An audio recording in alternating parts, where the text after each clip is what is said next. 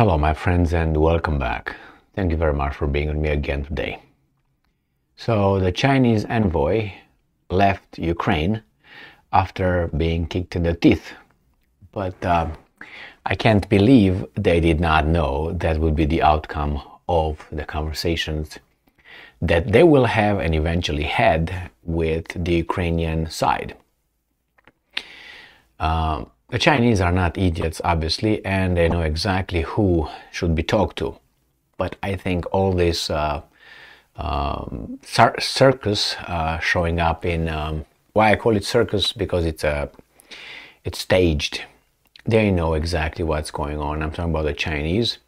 So basically, they asked the Ukrainians for a ceasefire, and obviously the Ukrainians laughed and said, just get out of here, go and play at Moscow. And that's what the Chinese will do, go to Moscow. The Russians will say, yes, we're all for peace under our, obviously our, how should I put it, conditions, which is the same from the other side. And the other side has its own worldview. And the Chinese either don't know it, which I doubt, or just as I said, they did it for the rest of the world to see that, hey, we are implicated, we tried, and this is it. So nobody can blame us. And I don't understand why they even care about that. To be blamed by whom? So maybe they were just, good-hearted and tried.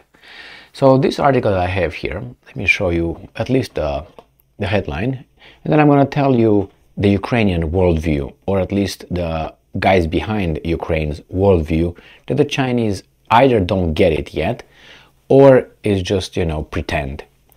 Ukrainska Pravda, Zelensky's office response to Chinese envoy call for occupied territories to be given to Russia. That's what they say.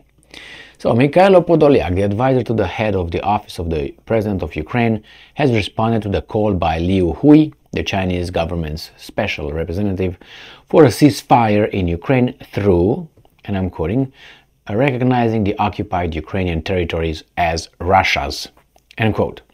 Podolyak on Twitter, any compromise scenario envisioning the liberation of not all territories of Ukraine, which anonymous sources in the European and American elites periodically talk about, is tantamount to admitting the defeat of democracy, the victory of Russia, the preservation of Putin's regime, and as a consequence, the sharp increase in conflicts in global politics. End quote.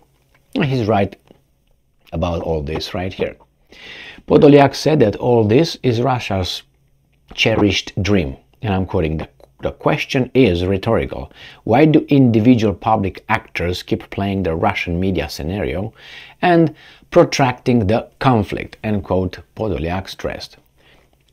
Okay, so earlier the Wall Street Journal, referring to Western officials familiar with the progress of Liu Hui's negotiations in European capitals, reported that he apparently tried to convince his European counterparts that they should call for a ceasefire in Ukraine, recognizing the occupied Ukrainian territory as belonging to Russia.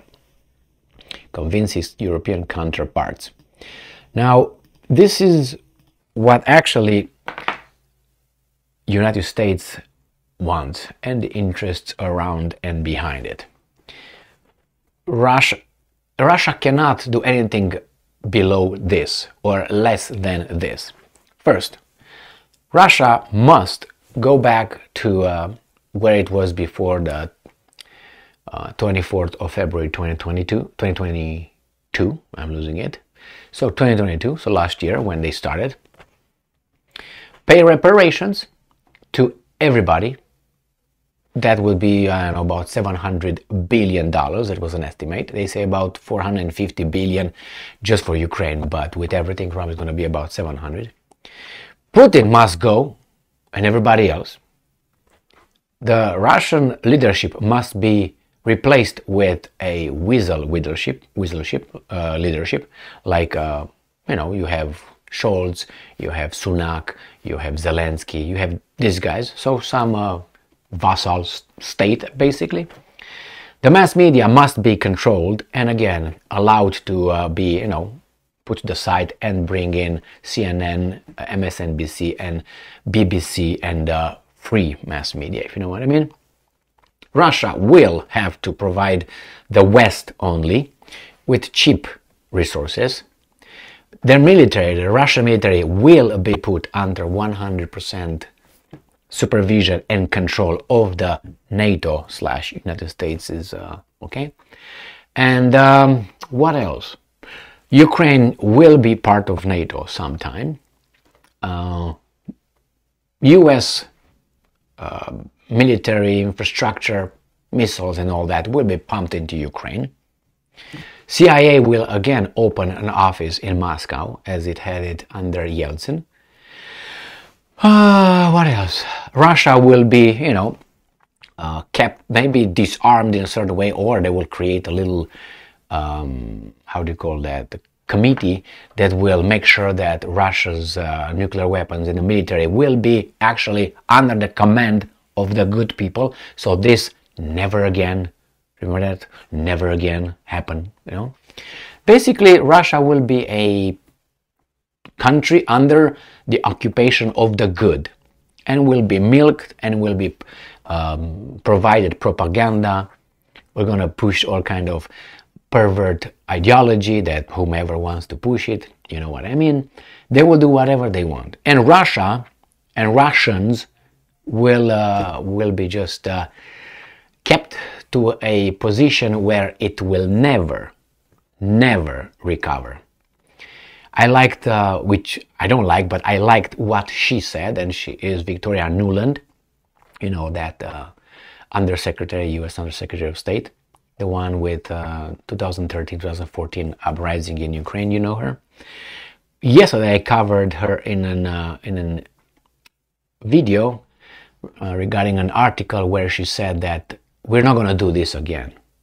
She told the Ukrainians, we being the West, United States, we either do it now and we them up right now forever, because we're not going to do this again. Why? Because if we don't succeed right now, I don't think we can succeed next time, because these guys are building something else. So they got to do it now. And I think that was very revealing what she said. We're never going to do it again. So now or that's it. That's why they put everything in it. And they will put everything in it. Everything meaning even military. They talk about these incursions. They talk about all these trained troops from the European being trained over there, the Ukrainians and the volunteers. What I think, those volunteers and those Ukrainian trained troops from the European Union and wherever they might be, I think they will be, I just have a gut feeling that they might be, or could be, will be maybe, military personnel from the armies of certain countries from abroad. Come to Poland, they take their things down, they put the badge of volunteer, and they enter Ukraine as volunteers. And when they get killed or captured, they were just volunteers. And they used to be in the military of their own countries just before they entered Ukraine. And what are you going to do? They're volunteers. I think that's already happening here in Ukraine already, and I think those military advisors that are in Ukraine at this time are not over there just walking around and tell the Ukrainians how to use an AK-47 or a howitzer or something like this. Okay, I don't think that's all of it. The intelligence is already there, the orders are already there. They communicate like Zaluzny used to tell NATO, whomever, hey, sir, this is what we did. What do you think is the decision for the next one? Okay, let us know. I think that's how it was, the communication. But do I have evidence? No, but I'm not an idiot. So I'm sorry that I do not fall under that category. So the Chinese went, they tried. Obviously, this is the interpretation of these guys. I'm 100% certain it was not like that. I think it was more that gives a different ones, but this is what you do. This is the information from A to Z, and you take only C, I don't know, E, you take a P, and you take an X, and you put them together and say, oh, this is what actually it was. Hey, what about the rest? What rest? Because we let you know what was talked about. Like this article, just let us know what the problems were. Give the territories to Russia, and you cease fire. I mean, if with this, with C and E, out of the whole alphabet, you say, oh my God, these Chinese are bad as hell. Nobody would agree, see? That's why the Ukrainians did not want to talk about it. Because the Ukrainians are going to do the bidding of what I just told you. What needs to be done with Russia. So there's not going to be any talking. It's going to be either we're going to get that done, as I just said, or I don't know, you're going to continue have these resources drain into this war. Our citizens will have a lower standard of living. Who cares, right? And we're going to be in charge, and we're going to be very important still. Well, that's the way I see things. And I don't see them because I just dreamt about this last night because I was frustrated because I don't know this or that. Okay? Thank you very much for being with me again today. Stay strong, stay smart, look for the truth, and be just.